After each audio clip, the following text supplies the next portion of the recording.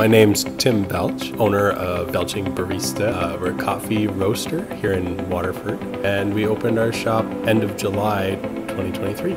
So we've been roasting coffee for about 6 years now, just in the basement of our house. We had a little setup, and just for basically friends, family, and it just kept getting more and more interest. Started having cafes ask for coffee, so we just needed to grow, get bigger equipment, bigger space. I was born and raised in Simcoe. Yeah, moved really far away to Waterford.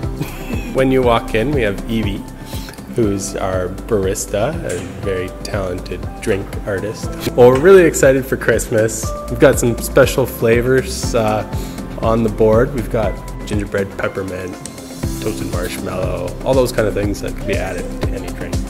Well, I love Waterford. It's just a cute little town. If you don't have something to do on an afternoon, it's not hard to find something to do, or like the trails or the different little cute shops. Knowing that the faces you see in the shop are the ones you're supporting. You're helping raise kids in your own community just by supporting your own community. Shopping in your community, those different shops and stuff are also very engaged in putting back into the community. So happy holidays, and thanks to everyone for coming in.